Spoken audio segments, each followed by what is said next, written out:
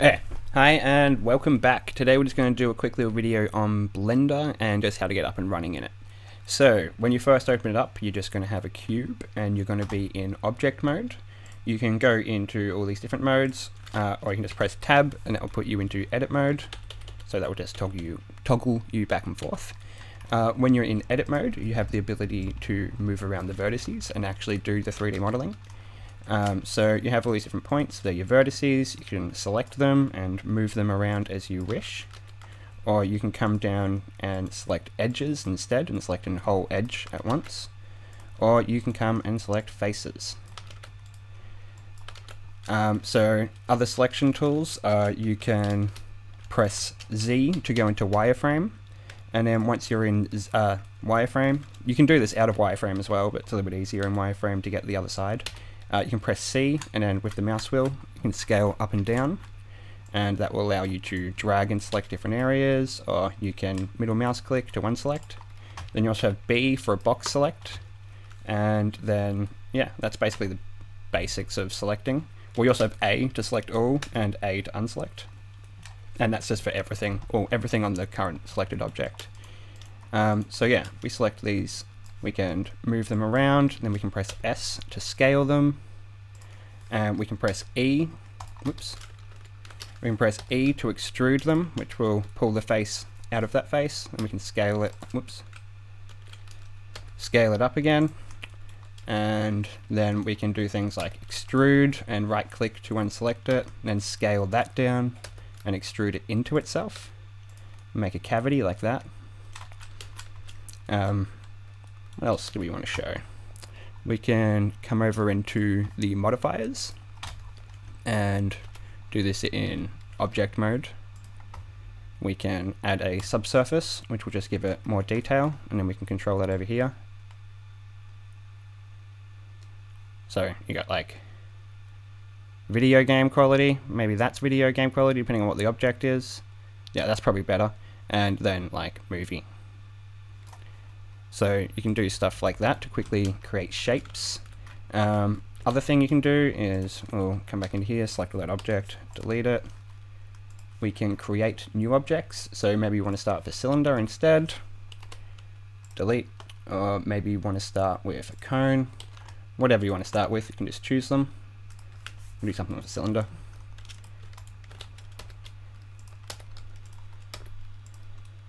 Actually, let's go over to a cube and show a bit more of some modifiers. So we can come into here and add a skin, which will turn it into this kind of shape. And let's just apply that.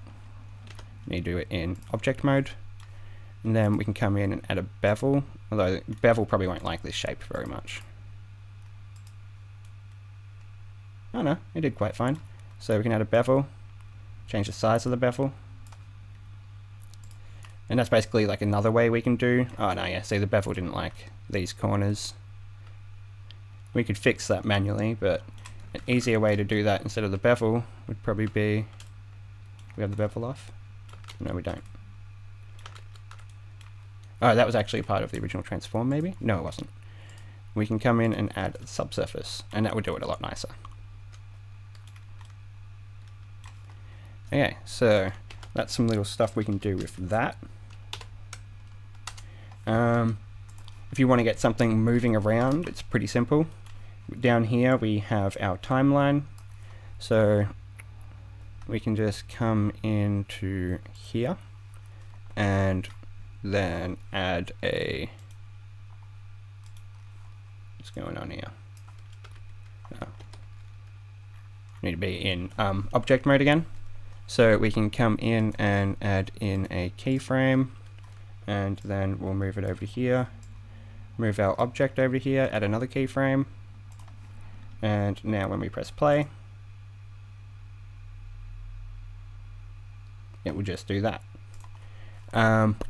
If we want it to rotate when it's doing that, we can come back over to here and add our keyframe at 0, come over to here, add one at 360,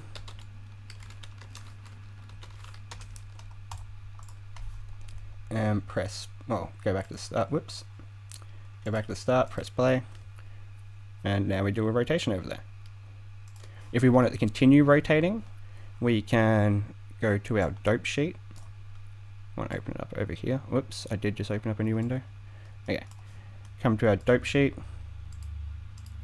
and then in here we can grab that rotation we made and just add it onto a channel. And now if we press play, it will just continue to rotate. And as you can see, it's not rotating around its center. It's rotating, well, it's rotating around its center, but not its actual center of mass, around its artificial center that we created. So if we remove all of that,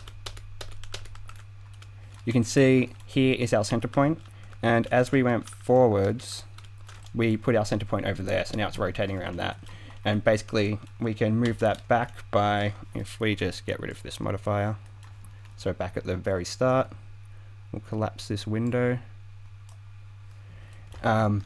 If we are in object mode, we are moving the entire thing and its point, but if we just grab its vertices, we're just moving the vertices around its point, and we can move it around however we want, and then go back like that and move them around together. What else? Multiple objects is a thing, so if we want, we can be in object mode and create another object. So we'll just make another cube. And now you'll see you have two different cubes, and you can only edit one at a time, so I can't select that one. I need to go into there to select them. But if I press shift, I can shift click, I can select them both, but I can still only edit one. But I can join them together. That's not how, that's setting a parent. How do I join them together again? Control J, and that will join them together. And now they are one object. Or you can just have it so instead of creating the object in this mode, you create it in here, and now we have three of them all together. You can also disconnect them. Now I need to remember how to disconnect them. Not that. Nope. No. Wait, what is that? Ah, that's just a shortcut for bevel. I didn't even know that was there. So Control B is the shortcut for bevel. But yeah, you can make them not, you can disconnect them from being a part of that object. I just can't really remember how to right now. So yeah, maybe I'll show that in the next one. But yeah, that's basically everything you need to get a basic up and running understanding of it. There's a few other cool things you can do, like if we want, we can make another object, a cube. We'll put this cube into this cube, then we'll come over here, we'll add a boolean, and we'll select that other cube, change it to be, oops, the difference, apply it. Now if we move that cube, you can see we cut a hole out of it. So you can do cool things like that. That can allow you to put, for example, that's how I put holes in the middle of gears. I'll make just a shape for the holes, and I'll go through and just rotate it around the gear, cutting holes. Yeah, you can do cool shit like that. But I think I'll keep it just at that for this video, so I'm not overloading you too much. How long has the video been going for? Actually, I'll just quickly cover materials as well. So let's just get rid of that cube that we made, come back over to our other cubes, come into Z, use the box select like I showed before. We'll delete those cubes, and then we'll just work with this one. Okay, so we want to assign a material. So we'll come to the material tabs, and we'll make ourselves a red material. And there we go, it's assigned, we're done. But what if we want it to be different colors? So we'll come over and select this face, and we'll make a new material. We'll make a green material, and then it is just, yeah, a matter of clicking assign. So we can just do that for as many faces as we want. We won't do any more because that's enough to be able to see all three. And then we can do other things like come in and change the shininess. So that one's super shiny, but you can't really see because I'm not in the right mode. So come over to here, we'll go to material. If we change the specular now, it's not doing it in real time. Oh, I need to change into real-time rendering. But yeah, now you can actually see that. Just basically how shiny it, I mean that's the darkness, this one's how shiny it is. But the light isn't in the best spot to really show it. But yeah, then we can also come and change into like a toon shader and get toon effects.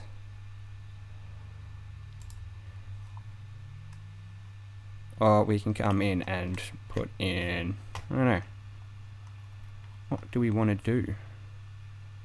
Jump cut.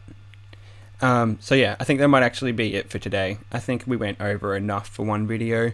It's enough stuff that to have to remember and learn. So in the next video, probably go into the toon shader and a bit more in depth on everything probably. So yeah, thank you for watching, and be sure to subscribe. Check out my Twitter, check out my game. I run a company called One Right Games, obviously linked right there. You can see the website. And yeah, check out our game Elden. It's pretty cool. Coming out in November. So if you like 2D, medieval, swords and magic, all that kind of stuff, definitely check it out. Cheers for watching.